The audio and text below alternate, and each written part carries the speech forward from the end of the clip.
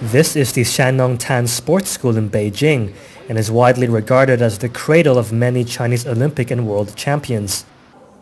Some of its graduates include legendary table tennis player Zhuang Zhedong, famous for his role in the so-called ping-pong diplomacy between China and the US in the 1970s.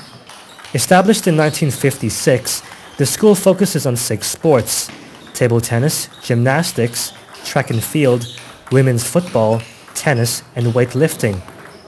The school caters to 300 students each year, splitting their time between training and normal education. So far, 3 of its trainees have won gold medals at this year's Olympics. The school has seen many changes in China's sports culture over the years. Gone are the days when China's medal tally was mostly confined to gymnastics and weightlifting. More medals now are being won in non-traditional sports such as track and field, judo, and fencing.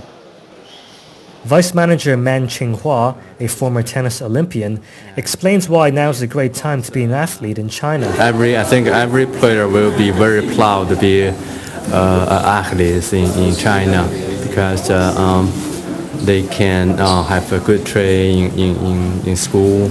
Also, they can enjoy their training. Also, they can go to tournaments. They can have a competition.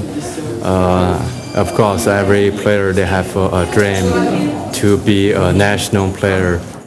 Like China's rapidly growing economy, the country's influence in world sports is set to grow at superpower proportions. Its giant lead in the gold medal tally this year may be a precursor to soon becoming the world's #1 sporting nation. For the South China Morning Post, this is Edwin Lee.